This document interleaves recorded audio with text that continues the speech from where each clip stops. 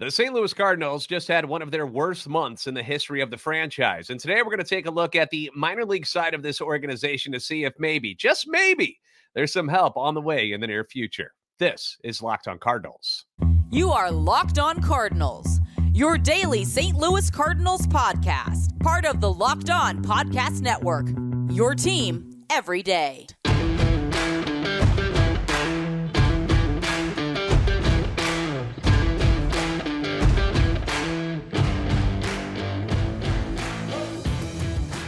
Hey there, Cardinals fans. I'm JD Haffern, and I'm a national radio sports anchor, born and raised in the Lou, and a lifetime Cardinals fan. And I'm your host for Locked On Cardinals, part of the Locked On Podcast Network, your team every day. Follow me on Twitter at JD Sports Radio and the podcast at LO_Cardinals. We want to thank those of you who make Locked On Cardinals and Locked On MLB Prospects your first listen every day. We are free and available wherever you get your podcasts. Find us on iTunes, Spotify, Google Podcasts. We're all over the place, including YouTube. Like, subscribe, and comment. That way you can interact with us. Be sure to hit the notification button so you know when new episodes are posted. This is a show serving Cardinal Nation and giving the best fans in baseball all of the info about the birds on the bat. Today's episode being brought to you by Game Time. Download the Game Time app, create an account, and use code LOCKEDONMLB for $20 off your first purchase. Last minute tickets, lowest price guaranteed. So the St. Louis Cardinals have been one of the biggest surprises in baseball this year, but for all of the wrong reasons. They have one of the worst records in the league. They can't seem to hit. They can't seem to pitch or field all that well either, and fans are pretty much freaking out. And when things go bad at the major league level, we start looking at how things are going down in the minor leagues to see if perhaps there's anything coming up through the system that might be able to help turn things around. And to do that today, we've got Locked On MLB Prospects host Lindsay Crosby joining us to hopefully give us some good news on what's happening in this organization. Hello, Lindsay. How are you doing? With 120 minor league teams, there's always somebody who's winning, so I'm not as concerned about it. But I have been paying a lot of attention to this Cardinals team and been as surprised as everybody else has about what's going on. So I'm excited to do this one today. Yeah, there's plenty of places we could start because there's been a lot of problems at the major league level, but let's go with the pitching because that's what people are most upset about. The Cardinals pitching staff hasn't been great outside of Jordan Montgomery, who's pitched very well recently. Jack Flaherty's starting to kind of look like he used to be. Miles Mikolas has been a little bit better recently, but Steven Matz has been awful. Jake Woodford has not been good. Massive disappointment so far.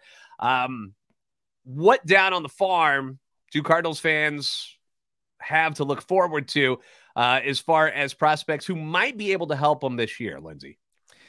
So the everydayers will remember me talking about this guy because I've done it a couple times now, but I think that some of the improvements we've seen this year from Matthew Liberatore means that he could have a better result in MLB this year than he has in the past. I know the stats haven't always been great. He had a ERA of almost 6 in his 7 starts last year. But so far this year in Memphis, 6 starts, 3-1 record, 2.14 ERA in 33 2/3 innings.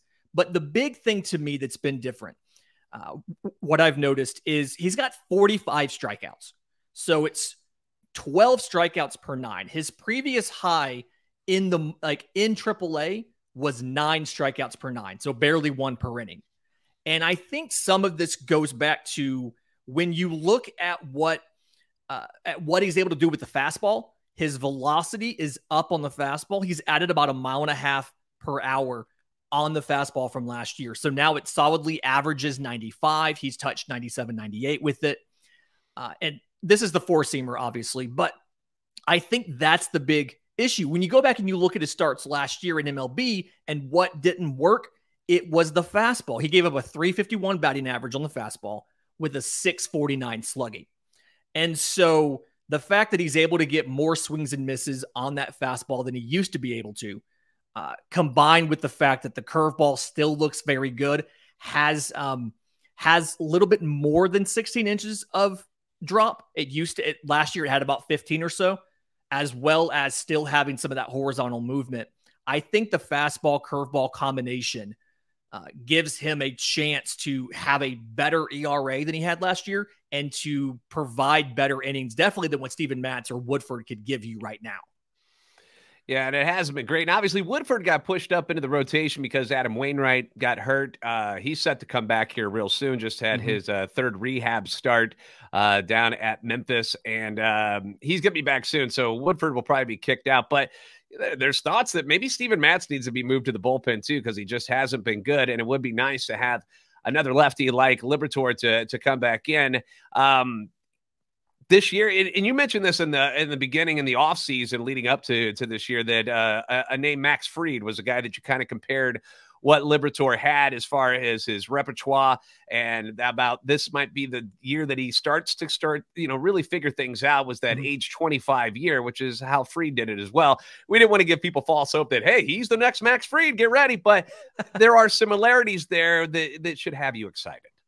Yeah, the two-seamer has been a better weapon for him last year than it's been in the past.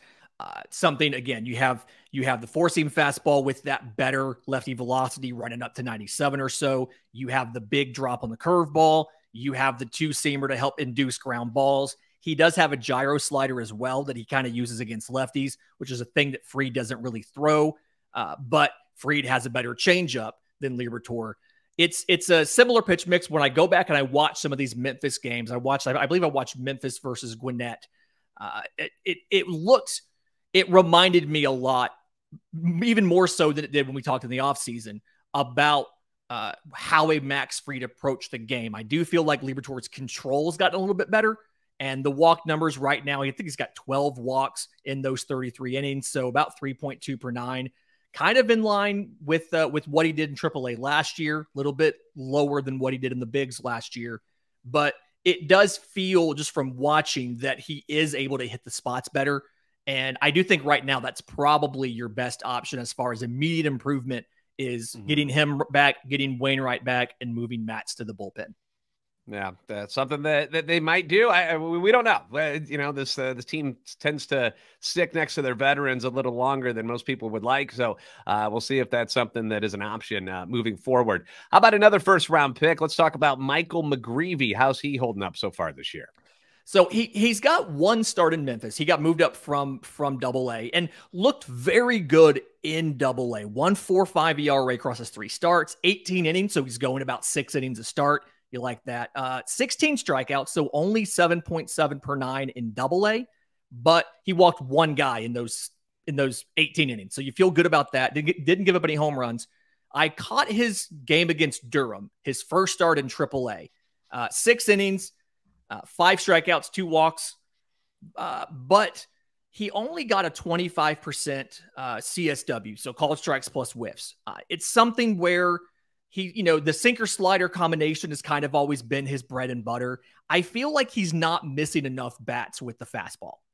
And so it's something where I know that he's probably not going to get called up right now because he is just getting to AAA for the first time. But I feel like he needs a little bit more work on, yes, everything's geared around the slider, but he needs to do a little more work about making sure he keeps that fastball down, because when he leaves it up, that's when it gets crushed. We saw Durham hit him around a couple times. And so a little bit of work there. I do see the promise. I do think the slider's gotten better than it was last year. They tunnel a little bit better as well. The big thing here is going to be, can he get better command of the changeup? That's going to be the third pitch, because the curveball and the slider, they don't blend together, but they have a similar visual picture for the batter. They come out of the same slot. They have the same type of movement. The curveball just does it more.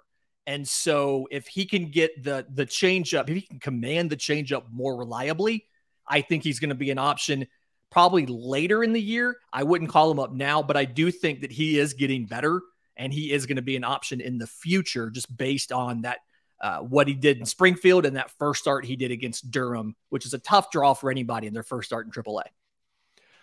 One of the guys that people started to learn about at the end of last year, and especially in spring training, because before the season started, he was actually the Cardinals' #1 pitching prospect ahead of Liberatore, was Gordon Graceffo. And Gordon, we saw him at spring training. How's he been looking so far? And how are we looking on his path to the major leagues? Because people were pretty excited about him in the fall. Yeah, so he's come on a little bit rocky in AAA, and some of that's just kind of been the walks. He's walked 10 guys in his 22 innings. So his ERA sits about 4.91. He's 1-2 right now across his 5 starts.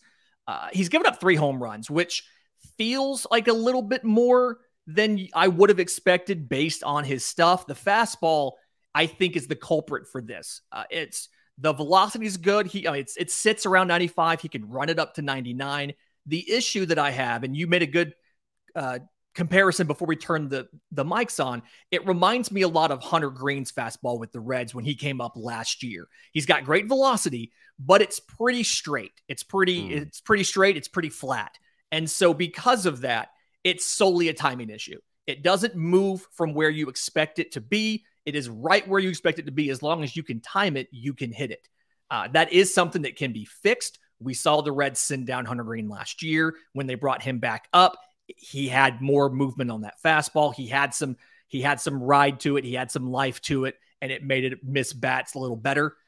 But the fastball slider changeup combination, I think, is very good. I wish he could get the curveball a little better. That's the 4th pitch, but I think even that's a pretty good curveball. It's a vertical breaking curveball, which I love that. And so 4-pitch mix, the command is really good. I just want the fastball to move a little better. He has a higher ceiling to me now than he did when I looked at him last year, simply because of, 1, the improved velocity, but then 2, how the secondaries, he gets decent deception on all of them. And so he legitimately has 4 options that are going to do different movements. It's just a question of the main one that you throw the most, the fastball, you've got to make it move a little more.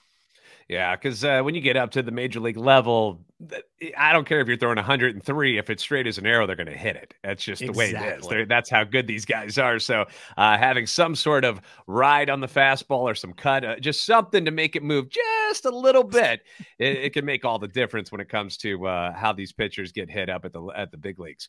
How about Connor Thomas? A lot of people fell in love with him during the Arizona Fall League, where he was the pitcher of the year. We saw him at spring training. How's he looking so far? So he's struggled a bit in Memphis, and a big part of that is just the swing and miss stuff. He's not necessarily missing a ton of bats. So 5.33 ERA in 27 innings, 3-1 record. Really interesting kind of how the run supports worked out for these guys, but only 20 strikeouts. So about 6.7 per 9. It's something where the fastball velocity is just not there. He's your definition of that pitchability lefty. He has a bunch of pitches. None of them are necessarily amazing, right? I would say the slider is probably only one that is close to being above average. But when he can mix them in really well, and when he can sequence really well, which he's been good at doing historically, that's when he's able to keep the ERA down, keep the runs off the board, because he's got the 4-seamer, the 2-seamer, the changeup, the cutter to go along with the slider. It's just he doesn't miss a ton of bats. And so if he's off, he's going to get rocked. And I still don't necessarily know if I think he's going to make it as a starting pitcher, or if he's going to end up being a swingman out of the bullpen, or a long relief kind of guy. If you could add 2 miles an hour velocity on that fastball, I'd feel a little bit better about him at least being a number 5. But right now, that's just kind of, it's one of those, I want to say I've seen that fastball 90, 91, maybe touching 93 on occasion, and it's just not enough velocity to be effective at the major league level as a starting pitcher. So probably not an option right away, as far as I got to call up and have good expectations for, but the tools are there. There's still multiple pitches. He's got good control. He sequences it well. Just makes something a little bit better.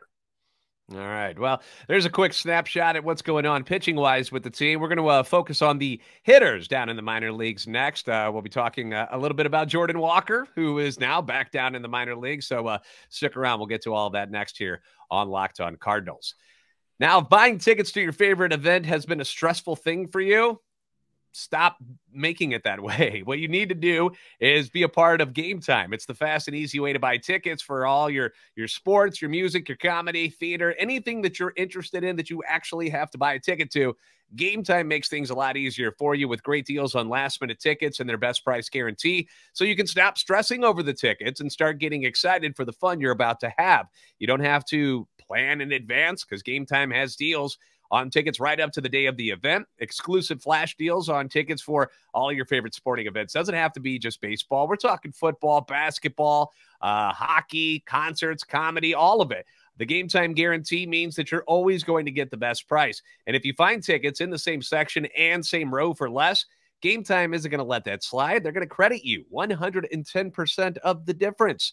Tickets then get sent right directly to your phone, so you never have to dig through the email trying to find where the heck those things went. They go right to your phone, and you just pull up the app, and they're sitting there waiting for you. So snag the tickets without the stress with Game Time. Just download the Game Time app, create an account, use the code Locked On MLB. That's going to hook you up with $20 off on your first purchase, saving you money already. Terms apply. Again, create an account and redeem code Locked On MLB for $20 off.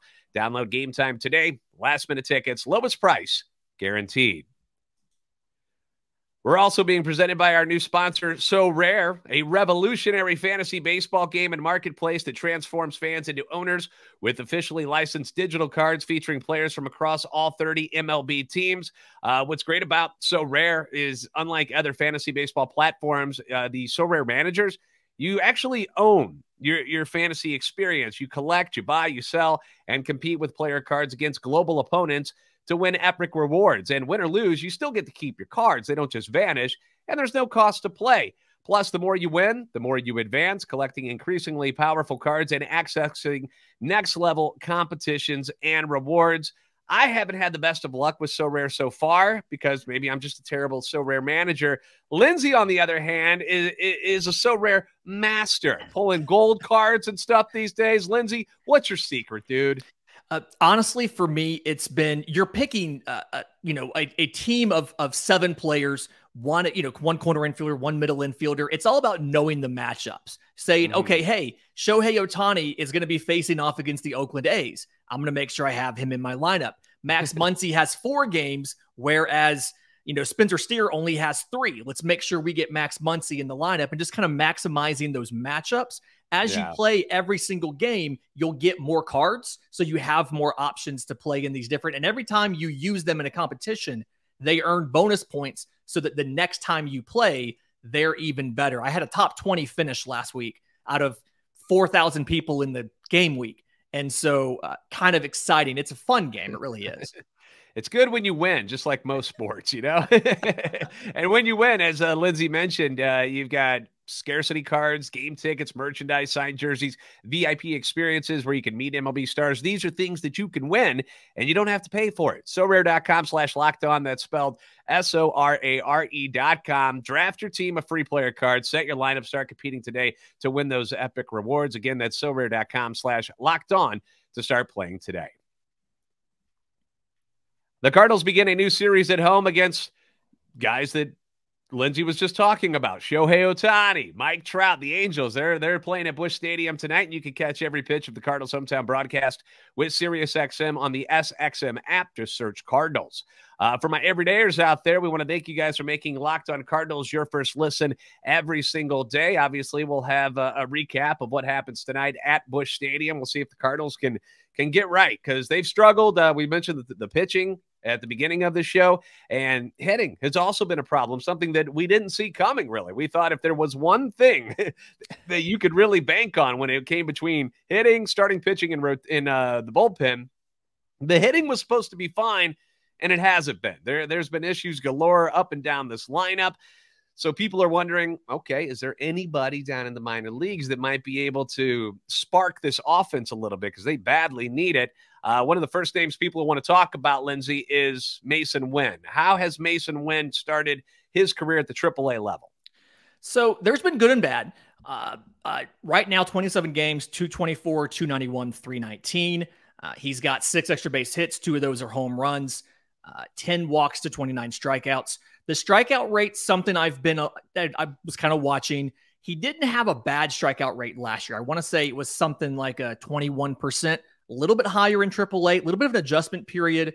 And then the big thing I've noticed is the power hasn't really come in like I expected. One of the big improvements that we talked about in 2022 for Masyn Winn was he raised that average launch angle because he retooled the swing to get some more loft in there.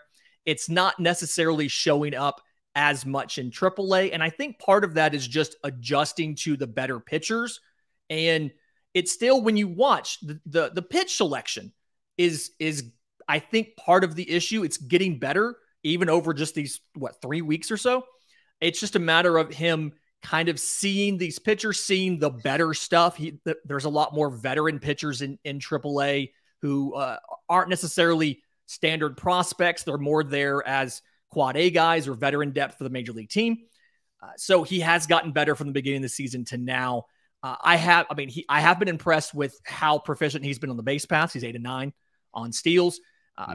So he's on pace to be better in AAA this year than he was in AA last year. I want to say he was thrown out 5 times in 33 attempts last year, and right now he's thrown out 1-9. So he's getting better at steals. He's adjusting to AAA. I wouldn't say he's ready to come up right now as far as an offensive standpoint, but I have been really impressed with the growth I've seen, even just over this 3 weeks, with him getting better in at-bats, getting better from game to game and from week to week. And one of the things at the major league level is there's no place for Masyn Winn to go right now because you've got Paul DeJong, who has been a pleasant surprise since they called him back up, has looked really good at the plate so far. You still got Tommy Edman. You still got Brendan Donovan and Nolan Gorman. Those are your 4 guys up the middle. There's nowhere for Masyn Winn to go. So it's he's going to spend this year at AAA. I would be shocked if he's ever up before the very end of the season this year. I mean, it would have to take a trade or a couple of injuries or anything, for him to even sniff the major leagues this year. So that's not something that, the Cardinals are probably going to be utilizing. But a name that some people were surprised got sent down at the beginning of the year, Juan Yepez. Juan Yepez is a guy that can play both corner infield spots, can play both corner outfield spots. But again, logjam in the outfield, not a lot of places for him to go. With Gorman taking over the DH spot and doing so well there, really no need to bring him in there. So he's been down at AAA, but people have been wondering if he's somebody who could come up soon and maybe add a jolt to this offense. How has Juan Yepez been? Yeah, so 246, 317, 491. I'd love the batting average and on base to be a little bit better. I think last year in AAA, he was batting close to 280, 340. So a little bit of an adjustment there. I do think it's interesting that Taylor Motter got the call over him. That was a big thing to me. That kind of felt like it was more of a positional versatility thing, but that was telling that management doesn't necessarily think that he's ready, which is obviously kind of frustrating. Something where his best spot obviously would be DH, but like you said, Nolan Gorman's there right now. He could play a little bit of outfield at probably in a below average level, but there's a million outfielders already. The fact that you didn't have room to keep a defensively struggling Jordan Walker kind of is telling. And so like, that's the story of almost this entire AAA team, is like everybody that you look at that would be an option. There's a guy at the major league level that you can't take them out. You can't, like as much as Nolan Arenado struggled, you can't take Nolan Arenado out to put Juan Yepez in. Goldschmidt. You're not going to bench the Cy Young winner, and Gorman's hitting at the DH. And so, how do you fit him in the lineup? I don't know. I think that he could help, but the decision to bring up Motter over him explains they don't see positionally where they can get him playtime. Yeah, and it's kind of put the Cardinals, like they're playing really shorthanded because there's nowhere to put Motter either, and you're not going to bring up somebody who needs at-bats to come sit on the very end of the bench and just rot. So that's why Motter was brought up instead of some of these guys. Now, talking about some of the players that, don't have a position but have actually been doing well at Memphis, we just have nowhere to put him on the major league level, is a guy by the name of Luken Baker, who fans got to watch in spring training, a massive man. But again, Paul Goldschmidt's your first baseman, so the only other spot you're going to put Luken Baker is at DH, and he's got some firepower down there at Memphis. I just don't know if they can bring him up because they have nowhere to play him. But he's been looking pretty good so far. Yeah. In that 26 games, 318, 450, 716. He's the only guy in Memphis with double-digit home runs. He's got 10 home runs, 1165 OPS, struck out 27 times in 26 games, which would be concerning, but he's walked 21 times. So, I mean, he's doing just about everything offensively that he can do to help your team. The issue you have is, like you said, you can't play him at first with Goldschmidt there. And I mean, he is well below average defensively at first base. Like, his options are first base and DH, and that's it. And even at first base, you're sacrificing defense to have him. So 6'4", 265, he's pretty much confined to solely DH. And unless you find a place to put Nolan Gorman in the field, which we saw last year, what that can do to your defense and some of the trade-offs you have to make, you're in a scenario where there's really no place to put Baker in your major league roster. It's another scenario where, like, what do you do? I mean, I guess you can make trades with some of these guys, whether you want to move some offensive pieces, maybe you want to move an outfielder at the major league level. I don't quite know what you do, but you've got the pieces you have in Memphis that are working right now. There's not a place for them at the big league level. And then the pieces that aren't working in Memphis are some of the pitchers that aren't quite ready. The only real obvious change to make, to me, feels like Matthew Liberatore into the rotation. Other than that, it's kind of tough to figure out where can we fit these guys in the lineup since Nolan Gorman's hitting so well. And my fantasy team does appreciate that, by the way. Yeah, he's been outstanding to watch. His new approach to the plate, he's not striking out as much. He's not chasing that high fastball. It's been great. He's been one of the few bright spots on this team so far. Coming up here in just a moment, we're going to talk a little bit about Jordan Walker after he got sent down, what he's been doing. And I also want to bring up a guy that led the minor leagues in home runs last year, Moises Gomez. Kind of a slow start for him. Was he a flash in the pan? We'll get to the bottom of it here next on Locked On Cardinals. This show is sponsored by BetterHelp. Getting to know yourself can be a lifelong process, especially because we're always growing and changing. You know, you're not the same person you were in high school as you were in college. And then after college is over, you're not that same person anymore. You're changing all the time. You learn, you make mistakes, you live, you grow inside and out. And therapy is one of those things that's all about deepening your self-awareness and your understanding, because sometimes we don't know what we want or why we react the way we do. Why do we want to throw shoes at the television when, somebody strikes out on the Cardinals offense? Why do we feel that way? Well, until we talk things through, maybe you don't know. And it's always nice to have someone there just to listen, and that's where BetterHelp can benefit you. It connects you with a licensed therapist who can take you on that journey of self-discovery from wherever you are, whether it's a good place or a bad place. If you're thinking of starting therapy, give BetterHelp a try. It's entirely online. It's designed to be convenient. It's designed to be flexible, and it's suited to your schedule, which is one of the tough things about trying to find somebody to talk to, is because people are busy. But BetterHelp, very flexible for you, and you can discover your potential with BetterHelp. Just visit them at BetterHelp.com/LockedOnMLB today to get 10% off your first month. That's BetterHelp, HELP.com/LockedOnMLB. The Cardinals are back home against the Angels tonight with Steven Matz on the bump. He hasn't been very good this year, but if there's one positive maybe going into this game is the fact that the Angels are throwing a left-hander as well, who the Cardinals normally hit pretty darn good. Pablo Sandoval will be on the hill for them, and you can catch every pitch of the Cardinals' hometown broadcast with SiriusXM on the SXM app. Just search Cardinals. A move that was recently made that had a lot of people scratching their heads was top prospect Jordan Walker getting sent down to Memphis. Now, when it happened, I understood the disappointment from fans because he actually had been producing decently at the major league level. And for a team that isn't winning, that is struggling offensively, people were like, why are they sending him down? He doesn't seem to be the problem.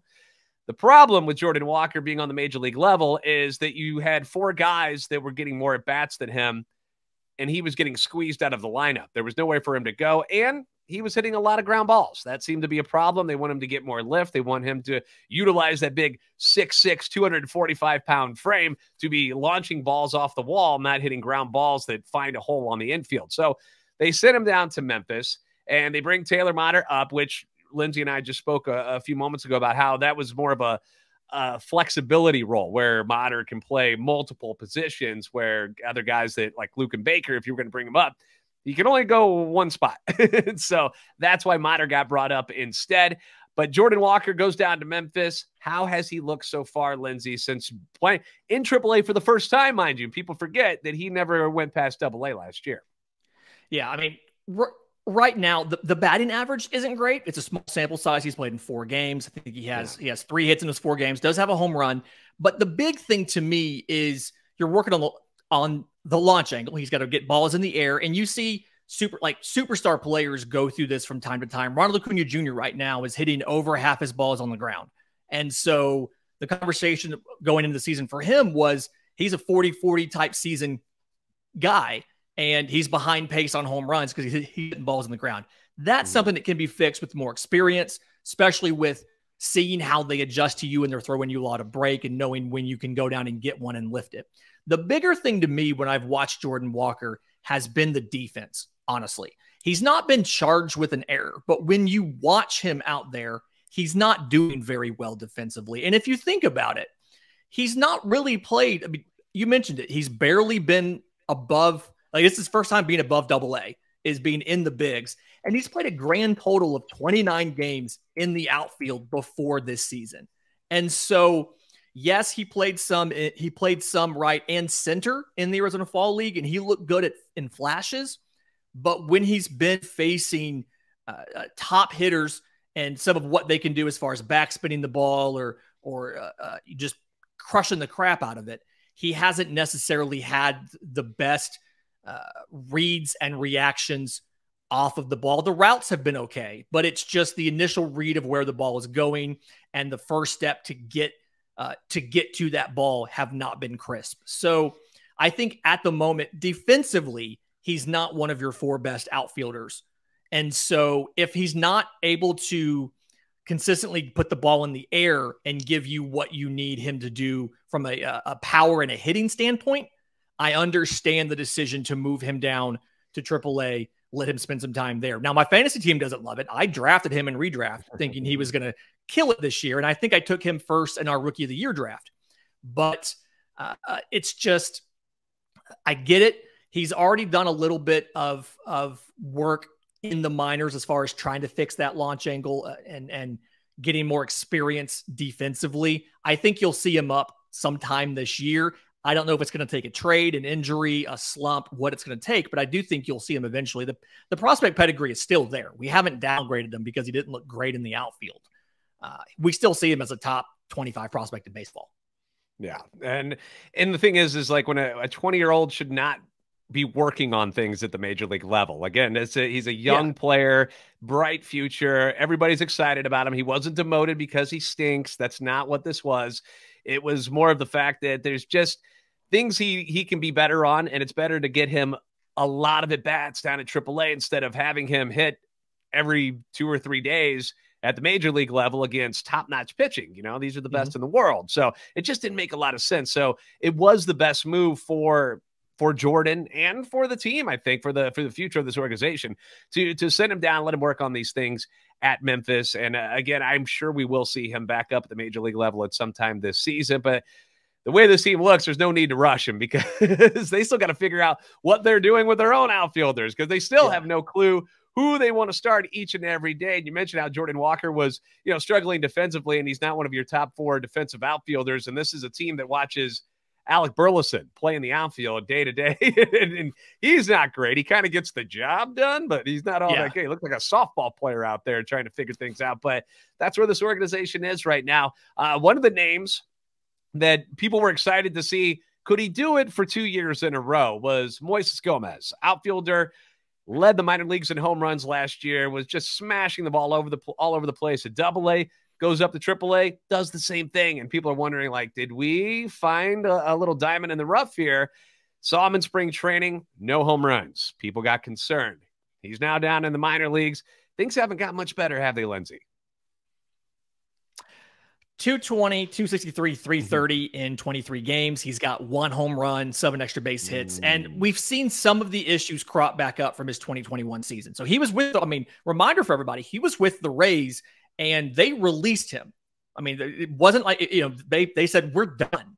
And so it was a lot of strikeouts. We saw the strikeouts continue last year, but he was able to get the ball in the air enough to make up for it. He had a 705 slugging in Double-A Springfield. He had a 541 in Memphis. He did strike out 174 times. So like, even in the strikeout rate was still up. This year, the strikeout rates come down at 27 strikeouts in 23 games, but the power production's not there, and the contact has backed up a little bit. Again, 220 batting average, 263 on base. So need to see him walk a little bit more, need to see him just get better quality contact. And from there, if all of that happens, then you have the question of, okay, well then now where do we put him defensively? Is it something where he could be a right fielder? He could be a DH. So even when you do get that figured out, it's still another situation of, well, where do we play him at that point? Because we have so many other options. It really feels like there's going to be a couple of these guys get moved at some point for pitching. I don't know if it's going to be off the minor league roster, off the major league roster, a combination of both. My thought process would be a major league outfielder and then probably one of these minor league infield DH guys as a source of power, but I don't quite know. But at the moment, Moises Gomez needs to rebuild some of that draft stock that you had in him after his great year last year so that he is an option to get moved at the deadline. And that's, again, granted, this is the beginning of May, but a lot of the stock in a lot of these players that this offseason might have been up here has all fallen down because a lot of them are struggling. And I'm talking about the major league guys too. Like, what do you think you're going to get for a Tyler O'Neill or a Dylan Carlson right now when they're not doing anything? Like they're at the very bottom of their worth right now. Their trade value has plummeted, and now you're stuck. And then in the minor leagues for guys that you might want to call up, none of them are very good defensively anyway, and none of them are really all hitting that great either. So it's a bad spot to be in for the Cardinals here. Again, 1 month into the season, and yeah, we're all freaking out because the Cardinals aren't used to losing like this and not having these kind of problems, but they're in a bad spot right now, Lindsay, and hopefully things will turn around in the month of May. I'm not sure how or why they will, because I haven't seen anything that's made me believe that they're going to get any better,